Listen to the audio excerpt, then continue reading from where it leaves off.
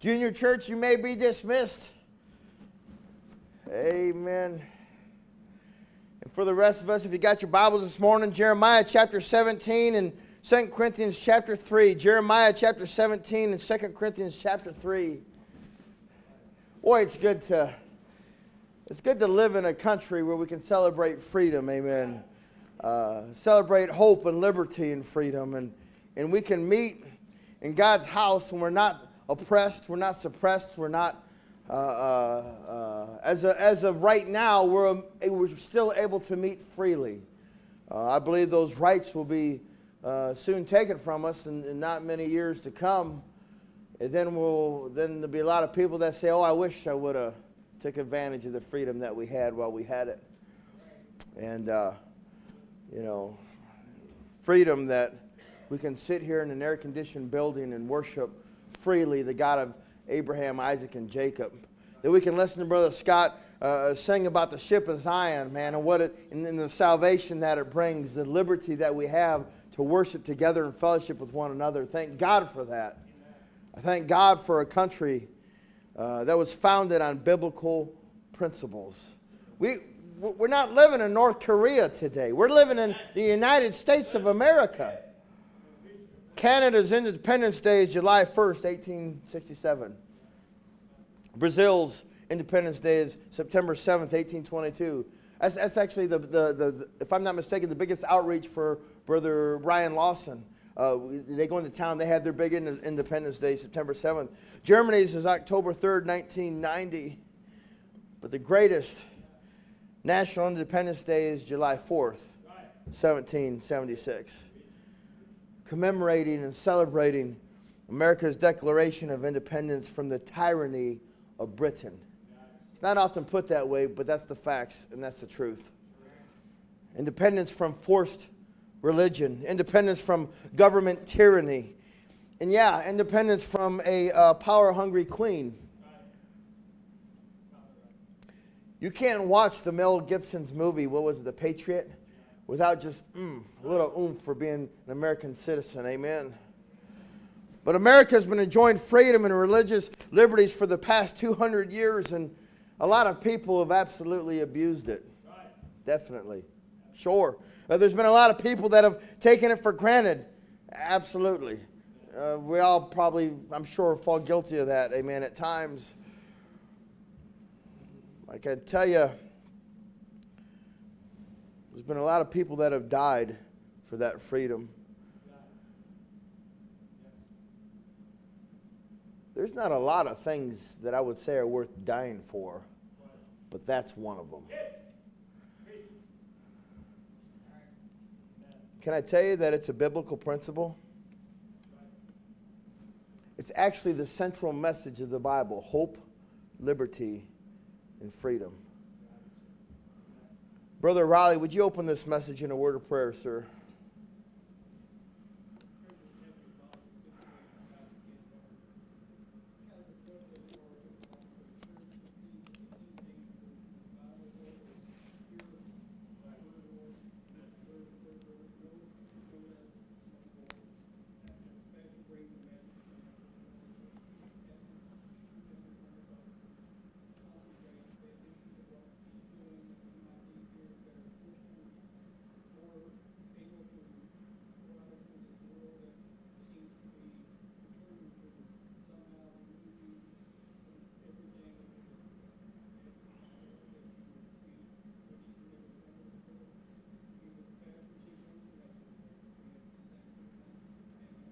Amen. Number one, the Word of God is a message of hope. There's a Bible that is called the Bible of the Revolution. I don't know if you've ever heard of it, but a Bible, it's called the Bible of the Revolution. It's known as the Aitken Bible. Robert Aitken, who has started printing the King James New Testament in the colonies in 1771, he gained support of the United States Congress to print the entire King James Bible, which he did in 1782. His Bible became known as the Bible of the Revolution because it was printed in a small size so copies could be distributed to the soldiers in the colonial army. The Word of God has power. The Word of God is power. And the Word of God gives hope. And the leaders at that time in our country knew the power of the Word of God and the hope that it gives. How can you fight any battle or a war without hope? That's miserable. That's like enjoying your marriage without love. That's the incentive. I don't want to go whatever job I don't want to go dig a ditch all day to support a family that I don't love. I know two men off the top of my head, boom, right now, that I've worked with for years, or used to work with for years. And they had gone through divorces, and that's awful. That's an awful, awful thing. It's just awful. Anyway, let me get my opinions out of it. But their joy was just always gone. They're generally not happy people. It's like they were zapped and just like, well, what are they working for? They're paying off this, and they're paying child support, and they're paying this. They're like, their joy was gone. I'm not saying they're right or wrong in the world. I don't know nothing about it. But without hope and without having motivation, amen, we have a Word of God that literally gives us hope through the promises that we have as born-again believers. And I'm telling you, I hope that you're saved this morning. We had many great conversations yesterday at the flea market. What's the basic thing that you almost always hear? Oh, I love God. I pray to God. I ask Him all the time to forgive me of my sins. These are common things. I'm hoping that I'm going to heaven. I'm hoping that I'll be good enough, and God will know my heart that I really had good intentions so that I can eventually make it to heaven. But that's never what salvation was at any given time in the past, present, or will be in the future. God's just been so clear with salvation. You want to debate about prophecy? Okay. You want to talk about divorce? Well, God's pretty clear on that too. But you want to talk about topics we can talk. Salvation is so simple. Yet we have religions and yes, denominations that do not teach what Jesus taught on how to get to heaven. That's ridiculous. How could we be a part of an organization that's not even teaching what the Bible says? How can that happen? From men and women that don't read it for themselves. So here we have people walking through the flea market. Nice people. Most of them were very kind in talking with us. But they don't understand that they believe in God. Awesome. That's a great starting point that any 3 or 4-year-old can have. But also Satan and his demons, devils, believe in God also. But the difference is they tremble. Jeremiah 17:7, I hope you're there. It says, blessed is the man that trusteth in the Lord, and whose hope the Lord is. For he shall be as a tree planted by the waters, and that spreadeth out her roots by the river. Shall not see when heat cometh, but her leaves shall be green. Shall not be careful in the year of drought, neither shall cease from yielding fruit.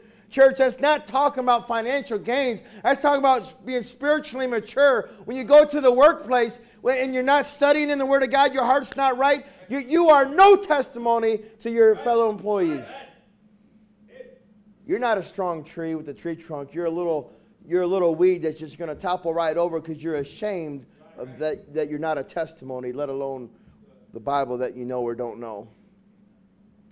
We know biblical hope is not how we see it today. We use the word hope, and words change their meaning sometimes with culture. We think of the word hope, and I've said this a bunch of times. I don't want to dwell on it, but we think of the word hope nowadays. You say hope. Well, I hope we're going to the restaurant later. I hope that we're going to the movies. I hope we're doing whatever. We think, well, it's just a total maybe thing. No. There's a hope, and when Scripture is using the word hope, it's talking about what we're trusting in. I hope the car is going to get me to the movies. Well, nowadays we think, well, maybe it's going to get. It sounds like it's not going. No, my hope is in that car because my hope's going to take me there. I hope Jesus Christ is going to, through His shed blood, gets me to heaven. It's not that maybe it's going to happen. No, that's what I'm putting my trust in. My hope is in Jesus Christ. I always think of biblical hope. That song, every hope that I have here in this so sinful world is anchored in the blood of the Lamb. I'm saved to the uttermost. I know that I am. When was the last time you sung at work something about the Lord? The Word of God is a message of hope. Our hope of heaven. Our hope of the indwelling Spirit, amen. The hope of all things working together for our good. This is hope that we can count on. We can thank God for. The hope of having being partakers of the benefits. The hope of all the promise. I mean, just do a study on the promises that God's given to the believer in the Word of God. That's an encouragement all in and of itself. But yet we have depressed Christians that are just ashamed and they'd rather just watch TV. Hope of the eternity with the God of Abraham. Hope of being in the presence of the Lamb of God that shed His blood for us. If that doesn't excite you, then get your mind off of Burger King right now. Just start thinking about what Christ has done for you. Amen. America knew early on that there's hope in the Word of God. But did you know that point number 2, the Word of God is also a message of liberty. 2 Corinthians chapter 3, verse 17 says, now the Lord is that Spirit, and where the Spirit of the Lord is, there is liberty. Brother Tony, you had liberty in Sunday school this morning. I've got liberty preaching right now. There's liberty in the Word. Oh, do we abuse liberty? Oh, yeah. Achan abused it. He abused it, and there's consequences for it. We abuse liberties all the time. God's given us a free will. Doesn't mean there's not consequences for what we do and don't do. So often I believe that the world looks at the Word of God as a book of rules that the weak have to follow. I've had a number of atheists tell me that. And they're right and they're wrong. They're right in that yes, it's a book that God's given us that I am weak and I need to follow.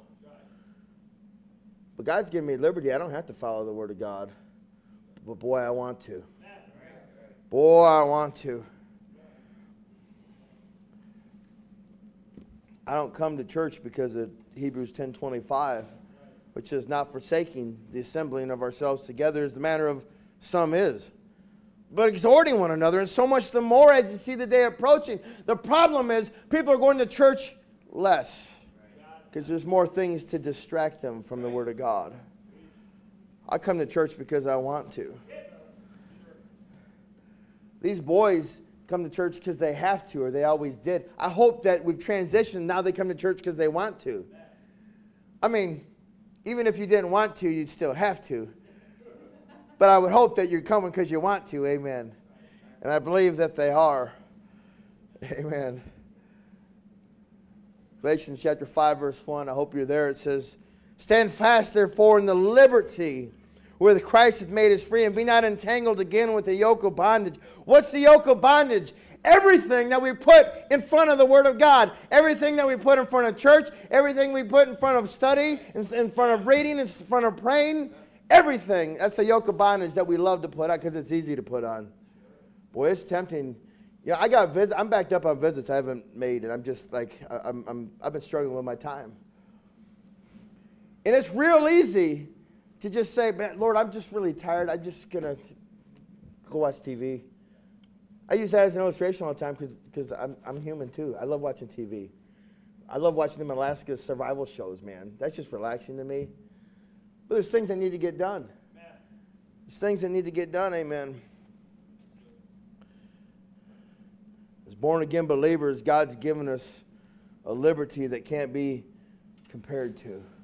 As in, we need to stop walking around and complaining about our problems to everyone that has an ear. It would be a whole lot worse as a child of God if we weren't saved at all and we were going to hell.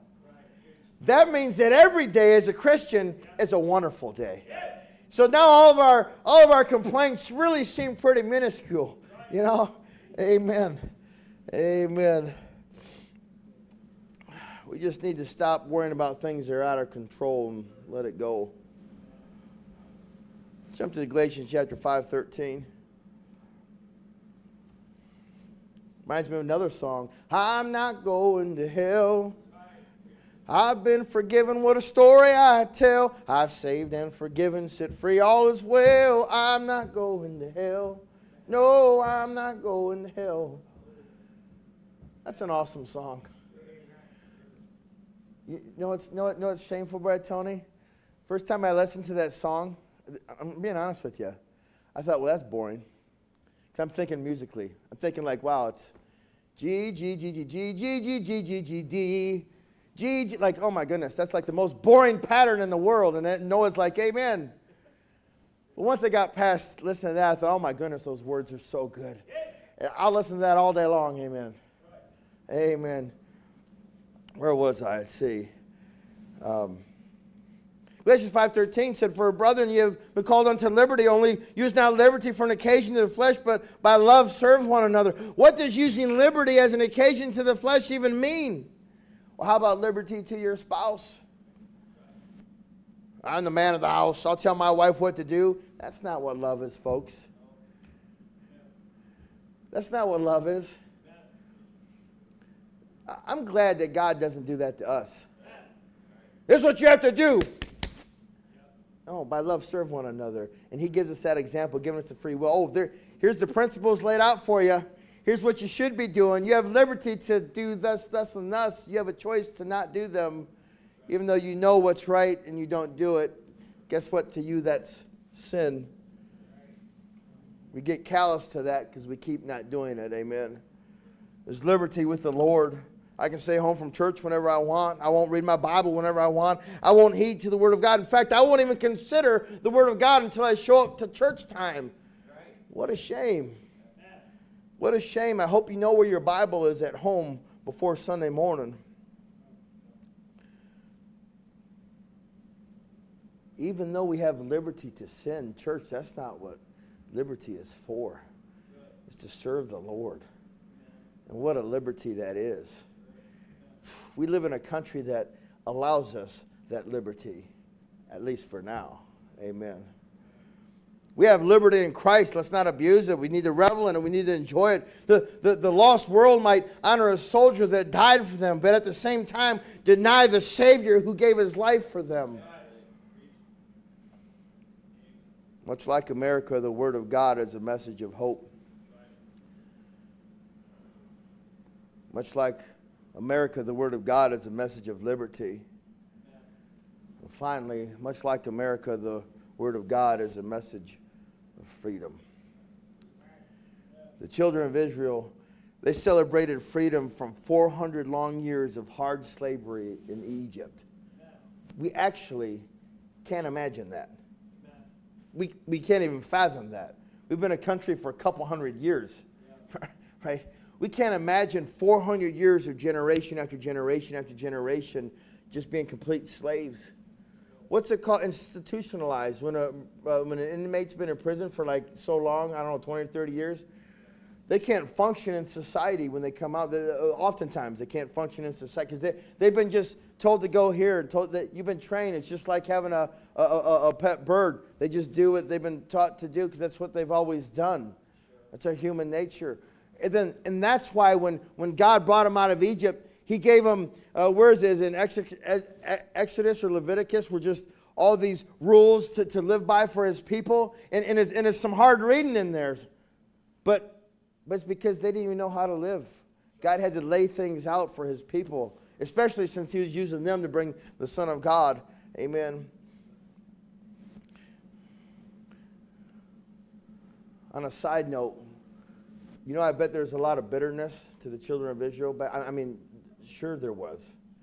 There's a lot of Jews that never made it to heaven that were part of that in that 400 years. Just because they were a Jew didn't mean they were a Christian. Amen. Missing the big picture that, you know what, God put them in bondage to protect them from whatever else was happening, to keep them right here so that at the right time he could bring them out and then set things up for the Savior to come. You say, I've had such a bad day, you don't understand. I can't even read my Bible. I'm so busy. I can't go to church. I can't even witness to my friends. My life is so hard. Did you just imagine that maybe God allowed you to go through a hard time because you need to suffer a little? But it's been a year and I've been going through this. I've gone months without a job. My life is hard. Wham. Yeah, and we go through hard times. I know everyone in here has gone through something valley in their life, whether it's been a day, a week, a month, a year, years, whatever. But if we just give our heart to the Lord, you just imagine that maybe God wanted you to go through this to grow you and to prepare you for the future. But that's not how we do, because we want ice cream now. We don't want to eat no broccoli. Amen. Got to bring it down to Brad John's level down here. Amen.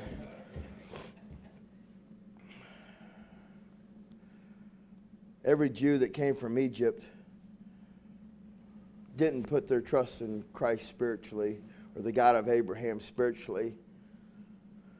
But any Jew that came out of Egypt that put their trust in the Word of God and had an experience in their life where they said, God, I'm going to put you first. I'm relying on your word, and not just because I'm a Jew. Those, I want to say Christians. They weren't called Christians then, but those children of God are the ones that we'll see in heaven one day. Not because they were a Jew. But when they got set free, those Jews not only enjoyed physical freedom, but more importantly, spiritual freedom. God brought his people into Egypt through famine and pestilence. And remember how Joseph was sold into slavery by his brothers, and how God used that and Joseph to become a mighty leader in Egypt. How his father Jacob, who's called Israel, and his sons survived, all because God made provisions in Egypt through famine and hard times. God uses suffering for his will. God uses suffering to grow us. But in our culture today, we want nothing to do with suffering. Our flesh don't like suffering. I hate suffering, I'll tell you that. I hate arthritis. Amen. But God told Abraham that his people would see 400 years of famine. And God's people came to Egypt to survive. God actually was protecting them that whole time, taking care of them, giving them food and shelter. Oh, it wasn't easy. Oh, it was a whole lot of suffering. Amen. God's people came to Egypt and saw blessings even if they didn't know they were there. Egypt back then, just like the lost world today, doesn't know the hope that we can rest in, knowing the power that is in the Word of God. And Egypt back then, just like the lost world today, doesn't know the freedom that they're missing out on, completely missing out on all the benefits of salvation, the peace, the comfort, the rest, the knowledge, the foundation, the promises, the eternity in paradise. Amen. You say, what are you getting at, preacher? Those Jews, God's chosen people, the children of Israel, lived under bondage for 400 years in a place where there's only slavery and hardship. And not everybody that was a Jew believed in the God of Jacob. And as we as Americans, bear with me now, we as Americans, we so often take our liberties and our freedoms for granted, not realizing and forgetting, not realizing, or we also forget what a privilege that we have. Here's what I'm saying. My Aunt Karen went to China. My uncle's some engineer for GM, I think. And he took on a 2-year stint in China, ended up being there, I think, 3 maybe. And there's not freedom in China. Oh, they act like there is, and they act like, oh, you have freedom and liberty. There is no freedom in China. Post that all over the internet. My aunt had to sign some papers that she was bringing a Bible into the country. And the country said, you can bring one Bible, but there's stipulations, and you got to sign off on it. You will share the gospel with no one. You keep the Bible in your apartment, and then that's it. That's not freedom. Of course, she shared the gospel with anyone that she could. And when she went to church, it had to be an underground church because you can't go to church, not for the God of Abraham. Oh, you can go to government-sponsored churches. Yeah, do whatever whatever his name is, whatever he teaches. She went to church, and man, she came home so thankful for the religious liberty and the freedom and the hope that we have to be a child of God, to live in a country that we could freely worship the Word of God. Yet we take it for granted because we're here all the time. Amen. The missionary to Mongolia that was here not long ago, I won't use his name. He's not allowed to print the Word of God at all. You cannot print the Word of God and hand that out freely. Now, why would you ever, why? Why? What has Christianity ever done for a people? Yeah. Give them freedom? Yeah. Christianity's only helped. Let's just look from financial point of views, and I don't know the word I'm looking for, helping people point of view. Christianity's just done good for all these other countries. Countries in the name of Christianity, amen. Can't think of the word I'm looking for. But we just take that for granted. So he has to go around things and make things like a business. So as far as they're concerned, he's a business, and he gets paid to print Bibles. And that's all that the internet needs to know. But he lives in a country where there is not freedom to do what you want. Not freedom. We have freedom, Brother Tony. If you can find a missionary in Russia that's spreading the gospel, they have to call themselves volunteers. I don't know if you guys knew this or not. In 2016, a law was passed in Russia that no missionaries are allowed to come and spread the gospel message. Huh.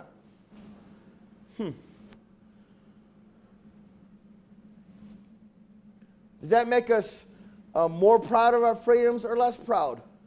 It ought to make us go home and say, thank you, God, for the Word of God that we're allowed to read. Thank you, God, that you've given it to us. Thank God we don't live in North Korea where it's completely banned. Amen.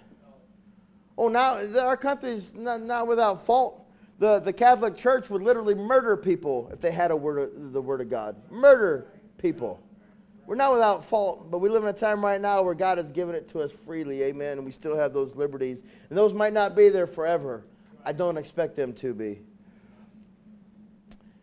Here's an interesting one. Vladimir Putin in October of 2021 signed into law that all pastors and clergy in any religious organization that is still allowed within Russia must be updated with professional education that is literally headed up by the government.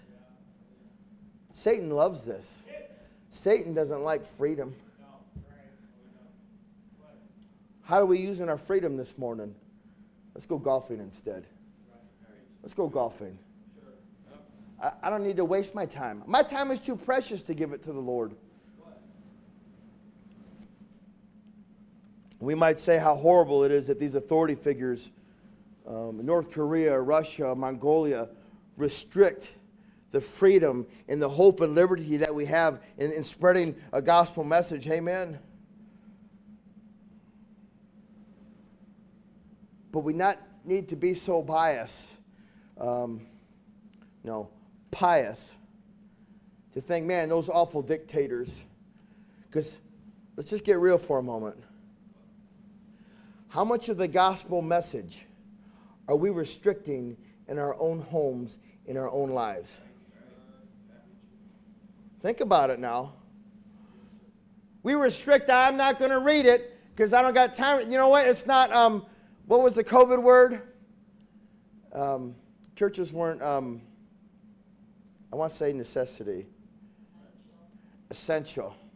We say the Word of God's not essential. You know what, God? I'm tired from work. You're not essential in my life today. Lord, I know it's been 2 days and I haven't prayed. You're not essential. Lord, I know I haven't gone to church. You're just not essential because there's more important things than the Word of God.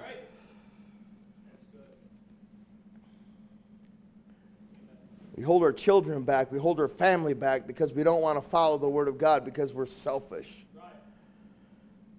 What are you saying? I'm saying that not everyone that calls himself a Christian is a Christian.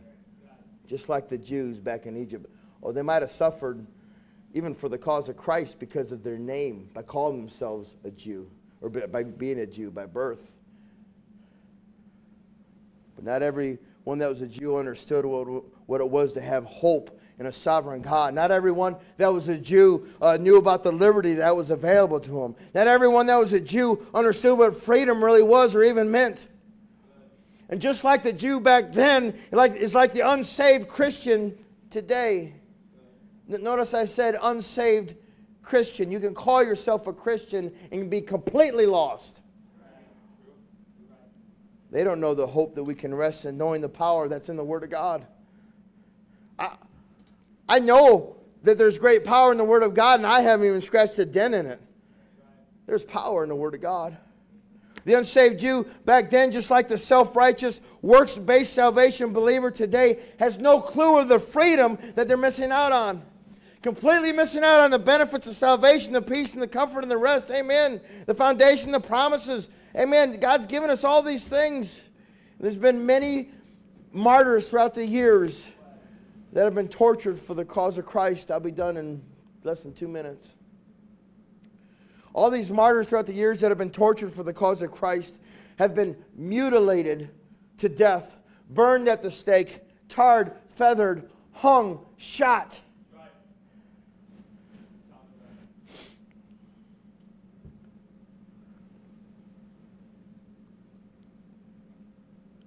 Those martyrs today are enjoying freedoms like this world has never known. I am so proud of what our American flag stands for. I am. America, 100%. But I am more proud, 1,000,000 times over, for what the Word of God stands for. Thank God that we're a citizen of the best country in all the world. Thank God that He allowed us to even have a country that stands on biblical principles. At least as a whole still kind of does. It's crumbling fast. But man, this is something to be far more proud. But yet we'll be more quick to raise the American flag than we are than the Word of God. Amen. Abraham found that city that he's looking for. Amen. He found the city that he was promised. You know, I hope that you're looking for a city this morning. Because if you're truly looking for it, and you're searching the Scriptures, you'll see that if you become born again, that's a spiritual birth. You'll see that city that was promised to Abraham and is also promised to us. Amen. 2 Corinthians 5:17 says, "Therefore, if any man be in Christ, he is a new creature. Old things are passed away. Behold, all things have become new." I am not a judge of who's saved and who's not, but it sure is a high question in my mind when there is zero desire to serve the Lord. If there is no desire to serve the Lord in your heart, I would do a strong self-check to say, Lord, am I saved? Can I just say that a prayer doesn't save you? It is literally calling upon God, and it is a heart change. Oh, you do it through prayer. You do it through talking with God. But it's a heart change. And if you never had a moment in your life where you had a heart change and decided, Lord, I just want to serve you for the rest of my life. Not just said words what some preachers told you to say, but really had a heart change. That's salvation. It's a moment in your life that you can look to and say, that's the moment that I got saved. There's a lot of conversations I heard the men and ladies too, talking with folks at the flea market, explaining what salvation is. Yeah, it's a shame that we live in the freest country in the world and it's supposed to be a Christian nation, and obviously it was birthed on Christian principles, right? That so many people don't even know what Jesus says about going to heaven. That's sad, man. What are we going to do about it? Let's go out and tell the world about it. Therefore, if any man be in Christ, he's a new creature. What becomes new? Amen. A new spiritual hope, a new spiritual liberty, a new spiritual freedom.